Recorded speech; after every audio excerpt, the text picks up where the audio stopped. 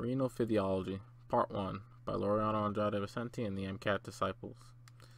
So, here is the topic list that we're going to be going through today. What we'll do is, in this lecture, in this Part 1, we'll go through the anatomy of the urinary system, and then we'll go through the function, the basic renal processes. And then in the next lecture, we'll go through regulation of blood pressure, which the kidney is keenly involved in, as well as some pathological conditions, and we will also integrate with the cardiovascular physiology lectures to really make a complete picture here. So without further ado, we shall begin. The urinary system. Here in this figure, we are showing the urinary system and a few other surrounding organs. You'll notice the kidneys, we have two of them. It's probably not news to you. They're more towards the back. Rather dorsally as opposed to ventrally. And coming off from the kidneys, draining the kidney, there are two vessels, two structures called the ureters. And those will flow into a dome-shaped structure called the bladder. The bladder will then be drained by the urethra, and that'll go out into the external environment then. And that is how we get rid of urine. What the kidneys do, what they're in the business of doing, is, apart from their many other functions, in this context, they are creating urine that then goes through the ureters and fills into the bladder. That bladder serves as a storage vessel, and at some point, either we choose to go to the restroom on our own, or our body forces us to, we urinate, we micturate, and we empty out the bladder through the urethra and out to the external environment. So the first thing we're going to go through is that process. So micturition is a medical speak for urination. Okay, so I want to first talk about the innervations to the bladder, as well as the muscles that are involved in holding the fluid within the bladder. So we have the bladder itself, and then we have this muscular structure, and in fact the inner portion of this muscular structure is actually smooth muscle, while the outer portion here at the rim is skeletal muscle. As you know, smooth muscle is under autonomic control, particularly parasympathetic or sympathetic control, while the external sphincter is going to be either volitional or voluntary control. So when you're filling, so you're not urinating, you're filling, you're drinking, whatever, the kidneys are concentrating urine and sending it through the ureters into the bladder, filling up the bladder. Okay, and you fill up to a point where you start to feel too much of a pressure, and then you'll have to urinate. Well, under those conditions, you have your motor neurons contracting the external sphincter, so that's volitional control. And you're not always doing that. You can decide not to do it if you don't want to, because at the end of the day, the internal sphincter is going to be passively contracted by the parasympathetic neurons, not shown here. Let's not get complicated yet. That's filling, that's relaxed state. Well, imagine this. Imagine you're on the GWB, or if you live in, let's say, California, you're on that big old bridge you guys got over there, the Golden Gate Bridge, and the cup of coffee you had that morning is starting to work on you a little bit. Well, after some time, it's been 2 hours. There's an accident on the road, and those cups of coffee really starting to work on you. And I'm sure you know this just from experience, that coffee makes you urinate, but it turns out coffee is actually a diuretic. It actually inhibits the release of arginine vasopressin, or another name for it is antidiuretic hormone, which, if you don't know already, you'll know by next lecture that antidiuretic hormone increases the secretion of aquaporin channels, which then increases the resorption of water. Well, if you're inhibiting the release of arginine vasopressin, you're going to get a diuresis. You're going to get an increase in the production of urine.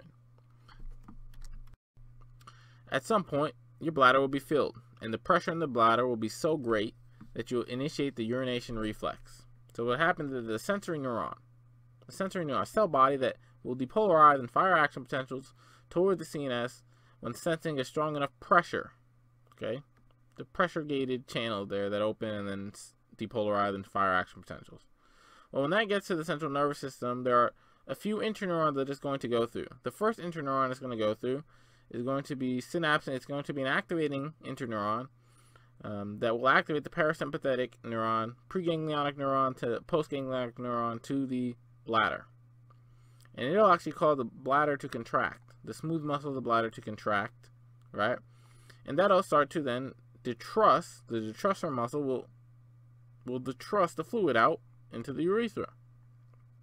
But it has to be more than that going on, because if there wasn't, and I'm sure you know this just from experience, that coffee makes you urinate, but it turns out coffee is actually a diuretic. It actually inhibits the release of arginine vasopressin, or another name for it is antidiuretic hormone, which, if you don't know already, you'll know by next lecture that antidiuretic hormone increases the secretion of aquaporin channels, which then increases the resorption of water. Well, if you're inhibiting the release of arginine vasopressin, you're going to get a diuresis. You're going to get an increase in the production of urine.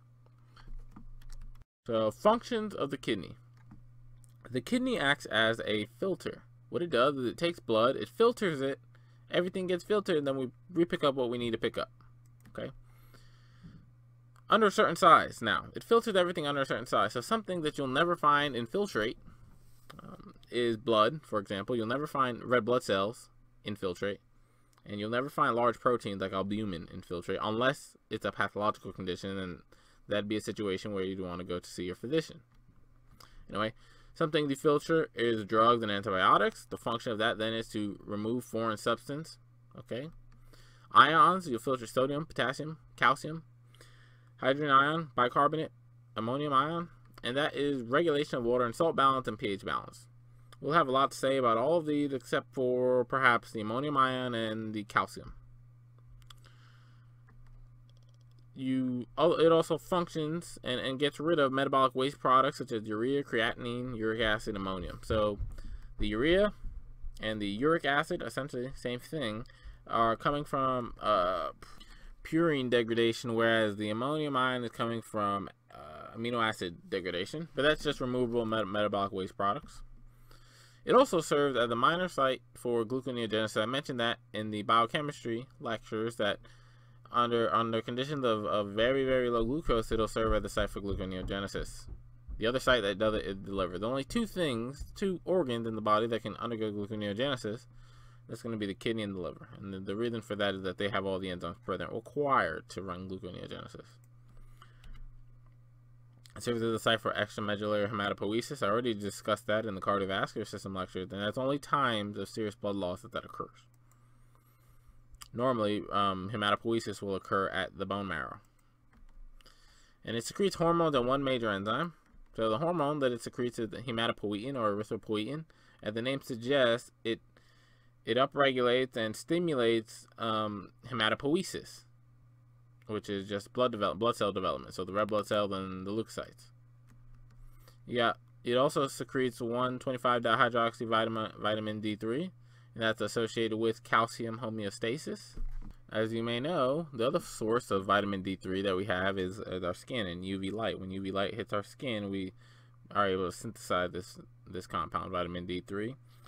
You probably know, you may not know, I'll just tell you very quickly that the vitamin D3 will increase bone mineralization and will increase calcium absorption from the intestines.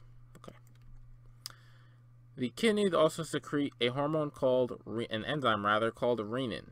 Okay, what it does is it converts angiotensinogen to angiotensin 1, and then via ACE you'll convert angiotensin 1 to angiotensin 2. It's very important for pressure homeostasis as well as water-salt balance, as you'll come to appreciate in the second lecture that we'll go through.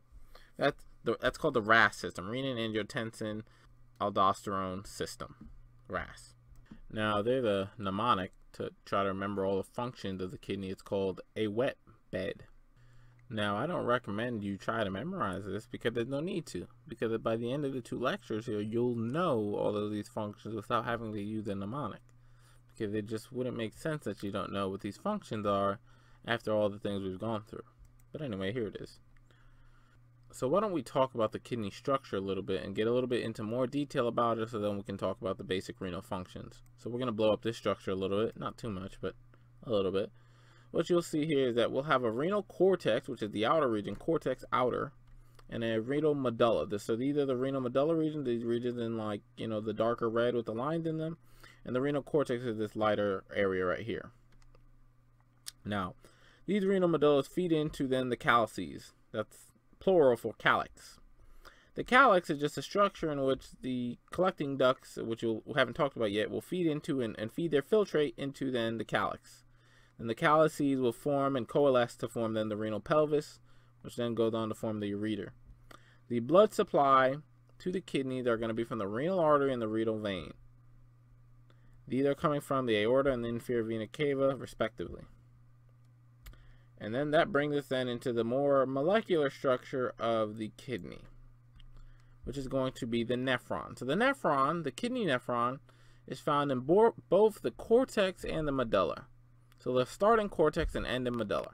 There are two types, a juxtamedullary nephron and a cortical nephron. I'm not going to make a distinction between the two, and you probably shouldn't either, because the function of them are the same. The only thing they differ is the length in which they drop into the medulla, as well as the vasculature that surrounds the nephron. However, essentially the function is going to be the same. Another thing of note here is that this whole thing is the nephron. So this whole thing is the functional unit of the kidney, the nephron. So why don't we go through the structure. What you have is the renal corpuscle. Now the renal corpuscle is made up of three structures. And this is going from out to in. You got the Bowman's capsule, then you have the Bowman space, and then the glomerulus. The glomerulus is the capillary bed, and the glomerulus is where blood gets filtered. And one thing of note here is that this glomerulus, this capillary bed, is unlike any other capillary bed you've ever seen so far, in the sense that this is not about the exchange of gases. So this is not about the exchange of O2 or CO2, because as you'll note, the afferent arteriole coming in and the efferent arteriole coming out are the same color. So no gas exchange is occurring here. This is all about filtration and nothing else. So why don't I walk you through what happens when we filter blood. We filter blood at the glomerulus, this capillary bed. We filter blood and it goes into then the proximal convoluted tubule. This is found right here. Eventually it's going to reach the loop of Henle, which is this looped structure. You have the descending limb of the loop of Henle, then the ascending limb of the loop of Henle. Then we get to reach a structure called the macula denda. They are important in auto-regulating the kidney, which we'll talk about later. Get into the distal convoluted tubule and then the collecting duct. You can break that up into cortical collecting duct and medullary collecting duct, but collecting duct is fine. At the collecting duct, we'll then go into form, then these collecting ducts will empty out into the calyces, which will then go form the renal pelvis, into the ureter, into bladder, and then out through the urethra. And that is the structure of the nephron. Alright, I'll also go through in this little slide format. You start at the glomerulus and go into Bowman's space, and here, proximal convoluted tubule, descending loop of Henle, ascending loop of Henle, distal convoluted tubule, cortical collecting duct, medullary collecting duct, then out through the renal pelvis. Okay? However, this really isn't a complete picture because we're not showing the blood supply. So why don't I show you the blood supply? Here it is. And here's the juxtamedullary nephron. I mentioned there's two types of nephron, cortical and juxtamedullary. The medullary tends to deep down digger and has a different type of vasculature associated with it as opposed to the cortical, which is stays more cortical or more towards the cortex or the outer region. But let's not make that distinction. Again, the structure is very similar here. All I did was add then the vasculature. And you'll notice that these peritubular capillaries, all of these are peritubular capillaries. All these vessels, these peritubular capillaries here, are juxtaposed to our to the tubules. And what they function to do is they will reabsorb and secrete solutes into and out of the tubules. And that'll function to either concentrate or dilute solute, or I guess a solution rather. They have a special name for the vessels that course with the loop of Henle, and that's called the vasa recta. And they are juxtaposed to the loop of Henle, and in fact are in a counter current exchange mechanism with the loop of Henle, which we'll go through probably toward the end of the lecture. And that's the structure. Another structure that is rather important to us is the juxtaglomerular apparatus, and it's going to become important to us in the context of autoregulation as well as sympathetic regulation or external regulation to glomerular filtration rate, or the rate at which we filter fluid at the glomerulus. So that's the juxtaglomerular apparatus. Again, the name juxtaglomerular, it's right next to the glomerulus. What we have here is probably nothing new to you if you were paying attention, but it is new. So this is the JGA apparatus, juxtaglomerular apparatus. And there's a cell involved in here. So why don't we go through the structure? We'll start with the macula denda cells. These macula denda cells are found on the distal tubule. So this is a distal tubule, the same distal tubule that I showed you in the last slide, except looking at it cross-section. These macula denda cells are sensors of sodium ion that are flowing through the distal tubule, and they will react to different changes in concentration of sodium ion that are against normal. and they will secrete paracrine signals, local signals, onto these so-called granular cells, and as well as the afferent arteriole. One of the things that they secrete is going to be a paracrine to activate granular cells to secrete renin. The other paracrine they're going to secrete is going to affect the afferent arteriole and will cause for vasoconstriction. And then the absence of paracrine will cause for vasodilation. That is what the macular cells are involved in. Again, we'll go through it later. You have the granular cells. Now, the granular cells will secrete renin. Renin, as I mentioned earlier already, is part of the renin-angiotensin-aldosterone system, the RAS system, RAAS. Renin will cleave angiotensinogen to angiotensin 1, which will then convert to angiotensin 2, which via ACE, and then that acts as a potent vasoconstrictor as well as plays some functions such as the release of aldosterone from the adrenal cortex. That's the granular cells.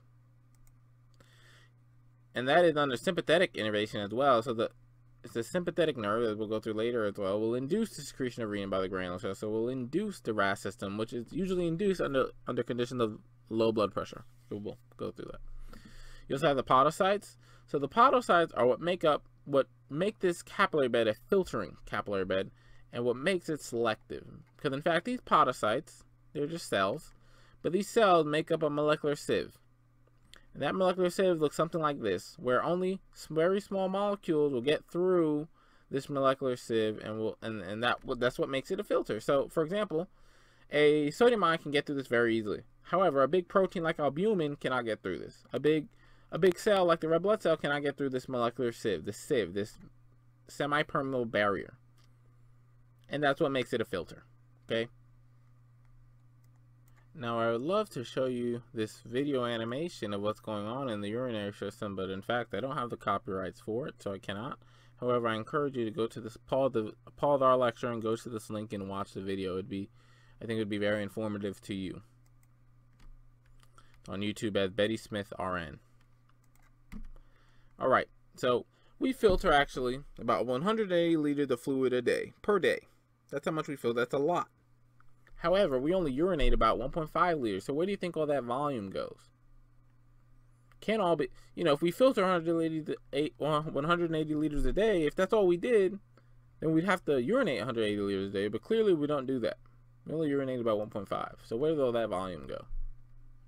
Well, it goes through reabsorption and secretion. There are three major processes that occur at the renal system, and that is going to be filtration, secretion, and reabsorption.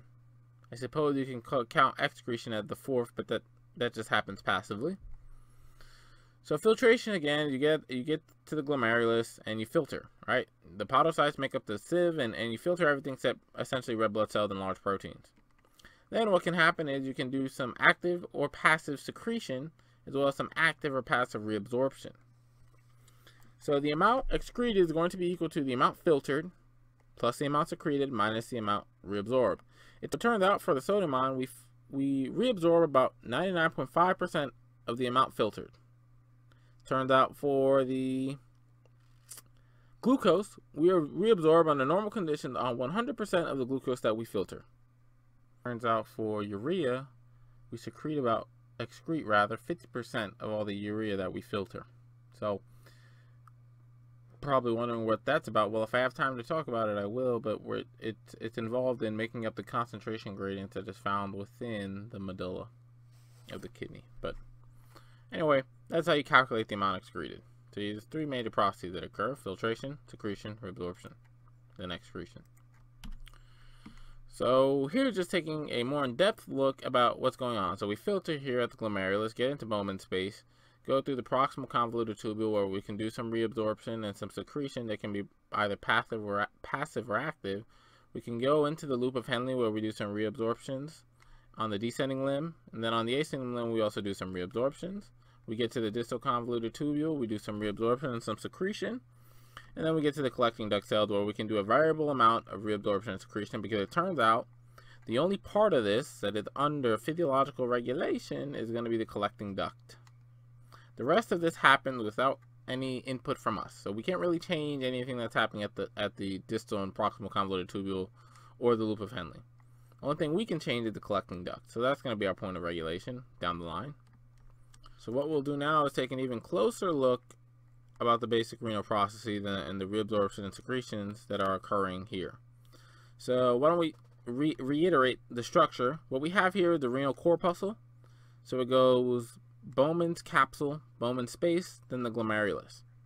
The glomerulus is that capillary bed where filtration occurs via the podocytes there, making up that filtration slit. Everything gets filtered except for large protein and red blood cells. Then the filtrate travels from the lumen of Bowman's space into then the proximal convoluted tubule. At that location, there are a number of active and passive transport that occur. In terms of reabsorption, and the terminology of reabsorption and secretion is from the point of view of the blood vessel. So the peritubular capillary surrounding the tubule, the tubular lumen. Other reabsorptions that occur are sodium chloride as well as other nutrients, so glucose, for example. Secretions involve potassium ion active transport of potassium ion secretion into the tubular lumen. And then passive reabsorptions are going to be water, potassium ion, bicarbonate. Passive secretions are going to be ammonium ion. That's at the proximal convoluted tubule. As we move down to the descending limb of the loop of Henle, we have passive reabsorption of water. That comes from the fact that there's a concentration gradient for water to go down. Water goes where solute goes. And in fact, as we move from cortex into medulla, the concentration gradient is actually increasing out here. Part of that is built up from urea as well as excess solute left out here. We'll go through that at the end of the lecture. Anyway, water will move where solute is, given that it has a pathway for it down to flow. This pathway would be an aquaporin channel. And you'll see that's relevant because at the ascending limb of the loop of Henle, you have sodium chloride passive transport, and you have sodium chloride active transport as you move up a little bit, but you don't see water following. The reason why water is not following here is because there's no aquaporin channels for water to follow. Then we get to the distal convoluted tubule, where we have, in terms of reabsorption, we have active reabsorption of sodium chloride and bicarbonate and passive water following. It's always passive. Water reabsorption is always passive. And in terms of secretion, we have proton and potassium ion being actively secreted into the tubular lumen here. Then we get to the collecting duct. So this is this portion right here. Within the collecting duct, we have active transport of potassium ion, active reabsorption of sodium chloride, and then passive reabsorption of water and urea. Recall we've reabsorbed about 45-50% of the urea that we filter. Now, the only portion of this that's under physiological regulation is going to be the collecting duct. So we can change how much potassium we secrete. We can change how much sodium chloride we reabsorb, and hence how much water we reabsorb. We can change the number of aquaporin channels within the collecting duct. However, we can't change any of these. These are not under physiological regulation. And that's going to be important, and that's why there is a reason for showing you all this, because you can't change this, whereas you can change this. So let's continue. What I'll go through next are just going to be some things about units, because although you should know this already, you might not, and I don't want you to be lost, so I'll do a review session. Right, so we'll start with osmotic pressure. So here's how you calculate osmotic pressure in general chemistry. It's the molarity times the Van Hoff factor, which accounts for dissociating ions. You have the ideal gas equation, the ideal gas constant, as well as temperature. Osmotic pressure. It's a measure of the tendency of a solvent to move into another solution via osmosis. Osmosis is just the movement of water. In a more understandable terms, it's the amount of pressure one must apply to prevent the movement of water. So I have a figure for you. Here's just a normal U-tube, and it has a semi-permeable membrane. That membrane is permeable to water, but not solute, so not these ions here that are in solution. Now, what's going to happen is water is going to go where salt goes. That's the mnemonic. Water goes where salt goes. Okay, so water goes down its concentration gradient into then the highly concentrated salt solution. So you'll notice there's less water here than there is here now. Turns out that there's a pressure associated with that water movement, and you can quantify that pressure by putting a piston here and preventing that water from moving into this side of the U-tube. So it's the pressure required to oppose osmosis is going to be equal to the osmotic pressure. This isn't the pressure itself. The pressure is the pressure of this water pushing in this way, which is equal to the piston, because that's the pressure you're applying to prevent it from moving, from changing height here. So osmotic pressure is just the tendency of fluid, water, to move from one solution to another into a solution that has higher solvent concentration. That's all it is. Water goes where salt goes. That's the mnemonic. Osmotic pressure, the colligative property. It depends on a number, not kind.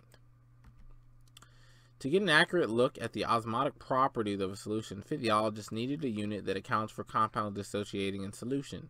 Hence, the unit osmolarity was born. The way I want you to appreciate this is just going to be through way of example.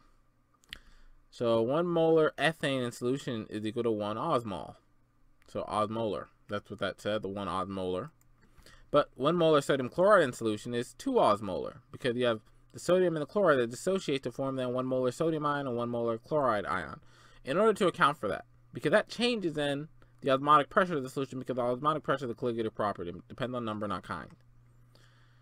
In order to account for that, physiologists said, you know what, we need to make a new unit that then clearly tells us what the properties of a solution with X amount of substance in it is going to be like. And so they made the osmolarity unit. So 2 osmolar that accounts for these ions dissociating. And here are the units that you might run into. So you might see os with a big M, so that's osmolar. You might also see it with a little m, so that's osmoles, right? And then milliosmolar, that's just the milli prefix, so 10 to the negative 3 osmolar. And then same thing here, just milliosmoles. The normal extracellular fluid osmolarity is 300 milliosmoles. Clearly, if it's extracellular fluid osmolarity, it's also vasculature osmolarity. The next thing we should talk about is tonicity, because people often get these things confused. Although they are related, they're not the same thing.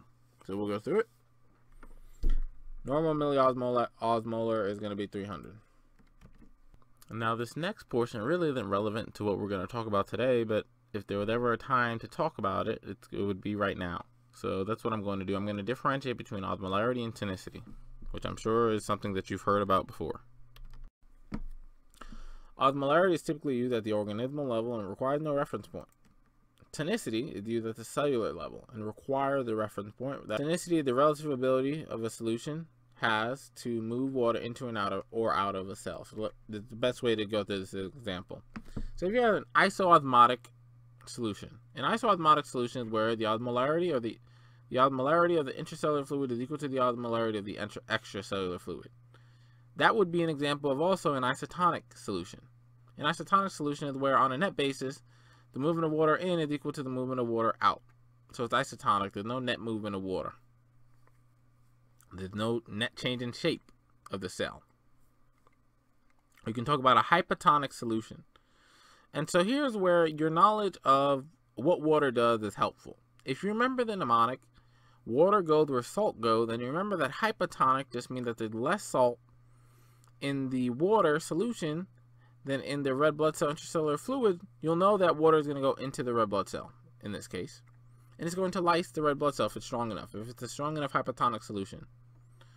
So that is where, that kind of solution is where I guess in the nomenclature form, the osmolarity of the intracellular fluid is greater than the osmolarity of the extracellular fluid space.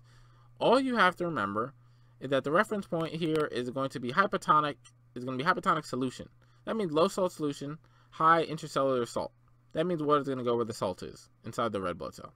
If it's a hypertonic solution, that means there's a lot of salt in the fluid, in the extracellular fluid space, very little salt within the red blood cell itself. So water is going to go where salt is, which is outside the cell. It's going to shrivel.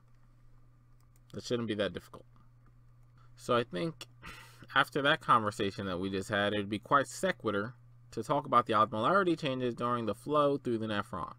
So when we filter at the glomerulus into Bowman space, the filtrate actually has an osmolarity equal to that of blood. That tells you something. That tells you that we filtered essentially whole blood, minus the red blood cells, minus the proteins, and it came out isoosmotic. So it's isoosmotic between blood and filtrate. After we go through the proximal tubule and we do our reabsorption and our secretions, it turns out that the fluid that comes out of the proximal tubule is actually still isoosmotic. All that tells you is that the amount at which we reabsorbed and secreted with solute was equal to the amount we reabsorbed and secreted with water. So anything that we did here, we did it isoosmotically. If we pulled up 2 sodium ions, we pulled up 2 water molecules. So it came out isoosmotic.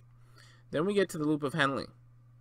And when it goes through the loop of Henle, you'll notice that the descending limb of the loop of Henle, this limb, there's only water reabsorbed. There's no solute. So clearly that's going to concentrate the filtrate as we go through the loop of Henle. And at the bottom, it's as concentrated as it's ever going to be.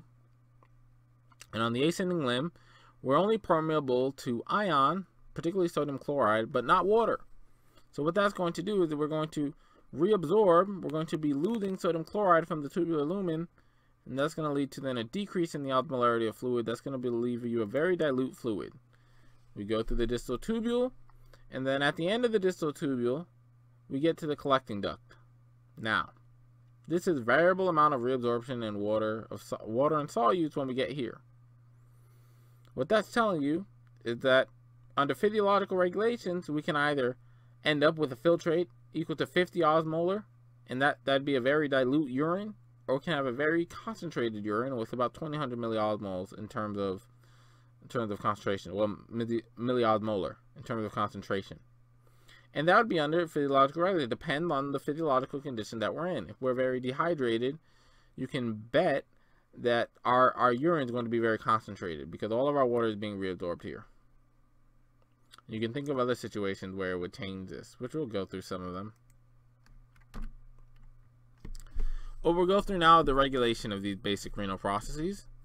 Those include determinants of glomerular filtration, regulation of glomerular filtration rate, reabsorption and secretion. We'll start with determinants of glomerular filtration.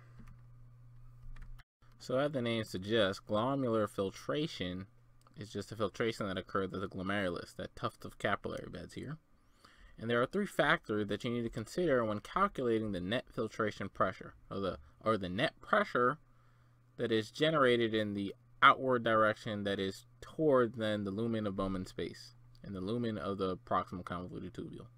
That's going to be the hydrostatic pressure minus the addition, the summation of the oncotic pressure, or the colloid osmotic pressure, and the hydrostatic pressure due to then the fluid within Bowman space. So let's go through each one. The hydrostatic pressure, what is that? Another name for that is blood pressure.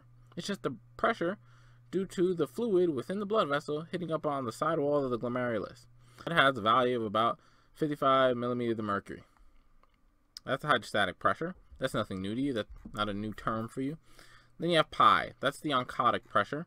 Just a special word for the pressure due to the proteins in plasma that are not found within Bowman space. So let's discuss that. I told you that when we filter everything except red blood cells and large proteins. So that immediately tells you that there are large proteins in blood that are not found in Bowman space. And there is an osmotic pool due to those proteins there, that differential distribution of proteins, then results in a measurement called the oncotic pressure. That has a value of about 30 millimeters of mercury. That's the oncotic pressure.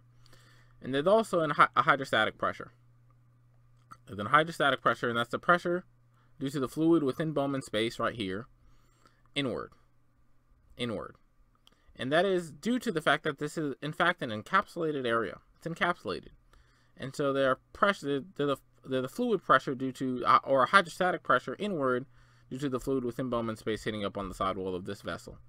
So if you take the hydrostatic pressure and you subtract the things going out minus the things going in, you'll get a net filtration pressure about 10 millimeters of mercury. There's a few things to appreciate about that, and I think the best way to appreciate it is through an animation. So let's do it. So here we have the hydrostatic pressure, this big old bull, number 55 millimeters of mercury. You have the pressure of fluid, which is about 15 millimeters of mercury, and then you got the oncotic pressure, or this bull going inward, and that's going to be 30 millimeters of mercury. You got lumen of glomerulus is Bowman space here, and the glomerulus itself. So what's going to happen is this. We're going to filter. And it turns out this bull is so big that these guys don't stand a chance. And so net filtration is about 10 millimeters of mercury, and everything goes out. Okay, we get filtration to occur. Now that's that's normal. But how about a pathological condition? How about a condition where we've lost hydrostatic pressure within the glomerulus? For example, our blood pressure is low because we hemorrhaged, so we lost 20% blood volume. What happens then? Well, in that kind of case, the hydrostatic pressure within the glomerulus will decrease to a level of about 45 millimeters of mercury, maybe less. And what will happen is we'll have the same interaction, but you'll just get net filtration pressure equal to 0. Under those kind of conditions, those life-threatening conditions, our kidney will no longer produce filtrate. It will no longer produce filtrate. And in fact, you can never get a negative pressure. So you'll never get a negative net filtration pressure. You'll never have these bulbs going inward. You'll never have the fluid in Bowman space going inward towards the glomerulus. The kidney does not function to add volume to extracellular fluid space. In fact, it only functions to regulate and conserve volume, but it cannot add volume. So if you have a condition where you need volume, for example, you've hemorrhaged out a lot of blood, your kidney can't help you in that way. Only thing it can do is prevent then loss of fluid via forming urine, but it cannot make any more. You don't get this flow inward, okay? You'll never get a negative net filtration pressure. So note the trend. The kidneys function to regulate blood volume, not add to it, okay? You'll never have a negative net filtration pressure. You'll never get fluid from Bowman space into the glomerulus. That's determinants of glomerular filtration. We had three. We had hydrostatic pressure in the glomerulus just due to fluid volume. We had the hydrostatic pressure from the fluid within Bowman space going inward, and we had the oncotic pressure going inward. The osmotic pressure due to the proteins that are found within glomerulus that are not found in Bowman space. Now we can go through the regulation of glomerular filtration rate, GFR. That's GFR stands for glomerular filtration rate, the regulation of it. So there are a few controls. There's the intrinsic and the extrinsic controls. Within the GFR intrinsic control, you have the myogenic autoregulation and the tubuloglomerular autoregulation. And then in terms of extrinsic control, we have the sympathetic innervation to the afferent arteriole. There's also a sympathetic innervation to the efferent, but typically it's through the afferent arteriole that we regulate. But we'll go through each one of these. We'll start off with the intrinsic control, which is going to be then the myogenic autoregulation and the tubuloglomerular autoregulation. This has to do with the juxtaglomerular apparatus, actually. So, autoregulation. What autoregulation does and means is that the kidney, all by itself, with no help from anywhere else, can autoregulate itself. It can autoregulate and keep glomerular filtration rate constant at about 180 liters a day. And it'll keep at that glomerular filtration rate no matter if you had a mean arterial pressure of 93, which is normal, all the way up to 180 millimeters of mercury of pressure. It'll keep it at a normal rate, a constant rate, about 180 liters a day. And the way it does that, the mechanism by which it does that is what we're going to go through next. But before we go there, I'm going to have to review with you pressure gradients and absolute pressure, because otherwise you won't follow the conversation. So which pressure we're talking about matters, as you know. Blood pressure, mean arterial pressure, delta P is equal to flow times the distance of flow, where you can calculate then the delta P by equaling the pressure at the aorta minus the pressure at the vena cava. That's how you calculate delta P. And it's a pressure gradient, not an absolute pressure. Again, here it is here. And we'll break it up into Bernoulli's law and Poiseuille's law. This is Poiseuille's law, and then you have Bernoulli's equation here. And so here are the different situations that you can run into. So I'll give you the example of vasoconstriction first. Say you have vasoconstriction. What's going to happen is pressure is going to increase behind the point of constriction, and pressure is going to decrease within and beyond the point of constriction. That's going to increase the mean arterial pressure, P1 minus P2. Okay, is going to be greater. So delta P is increased. But again, the pressure here is actually lower than the pressure here. And the same thing, you can have a similar talk here. What happens is vasoconstriction will increase the delta P. It will increase resistance. Okay, if you increase resistance, you will increase delta P, or mean arterial pressure. How about a vasodilation? Well, okay, vasodilation, you will decrease the pressure behind the point of dilation and increase the pressure beyond it. All right, and that would be then, okay, increase pressure here, decrease pressure here, and increase pressure here. That's going to decrease mean arterial pressure. If you decrease mean arterial pressure, you can also talk about it via Poiseuille's law, by saying, okay, you have an increase in radius, decrease in resistance, decrease mean arterial pressure. And how I got the other number, so how do I know that vasoconstriction will increase pressure here and decrease pressure here? Well, it's very simple, guys. It's using Bernoulli's equation, okay? What happens is you decrease area here. You've decreased area, that means that then by the continuity equation, Q is equal to AV, you've increased velocity. If you increase velocity at constant height, guess what? Pressure is going to have to decrease there. So pressure decreased at P2, increased at P1, so P1 minus P2, you have an increase in mean arterial pressure. That is how I did those. You should already know how to do that. That should make sense to you if you watched the cardiovascular physiology lectures. Now we can also talk about, we can look at this in a different way. You should appreciate that under normal condition, our body tries to maintain a constant pressure. We do that via the baroreceptors in the carotid and aortic arch, for example. Again, delta P is equal to flow times resistance to flow, and here are the different values associated with that. And if the delta P is constant, they have an inverse relationship. So let's say you have these arteries feeding into a bunch of different arterioles, which then feed into the organs. If you constrict a vessel, what's going to happen? It's going to get less flow. It's going to get less fluid volume to it every second. So the more you constrict it, the less flow you get. The more you dilate it, the more flow you get. Alright, but the flow across all these organs are actually constant.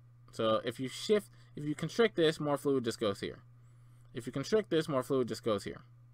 If you dilate this where you did, if you dilate this where you did here, you'll notice that the organ gets more flow, and then this something else has to get constricted in order for then the flow to be constant. So all I'm saying here is that they have an inverse relationship. You increase resistance, you decrease flow. You decrease resistance, you increase flow, assuming that delta P is constant, which typically it is. Now we can go through the myogenic autoregulation. So the first situation we're going to go through is, let's say you have an increase in mean arterial pressure, i.e. during light exercise. So you did, I don't know, some jumping jacks. You have an increase in mean arterial pressure. That is going to be sensed by the afferent arteriole. The increased pressure, the increased fluid molecules bumping up against the afferent arteriole is going to cause for the depolarization or the opening of some mechanically gated channels.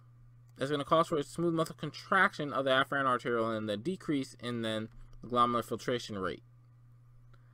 So the vasoconstriction then effect will decrease GFR towards normal. This should make sense to you because you know what?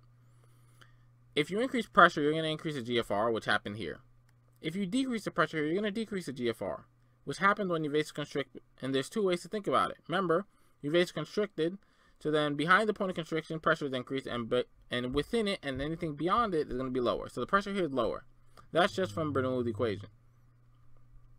The GFR is lower. If the hydrostatic pressure here is lower, then GFR is lower. The other way to think about it is that if you vasoconstrict, what you're going to do is you're going to divert the flow to other organs, and so there's going to be less fluid hitting up against the sidewalls here. You're going to decrease the hydrostatic pressure, decrease GFR towards normal. That should make sense.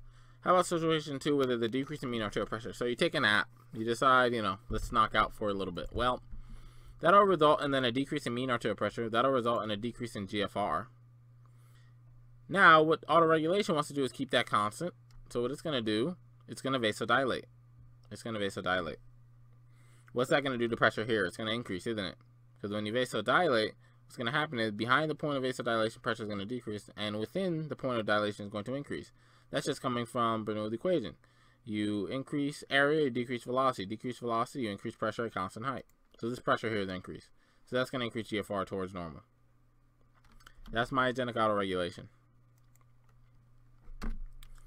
Now, the molecular mechanism is as follows. You have an increase in intracellular calcium via opening of stretch receptors, okay, mechanically gated receptors that open up these ion channels.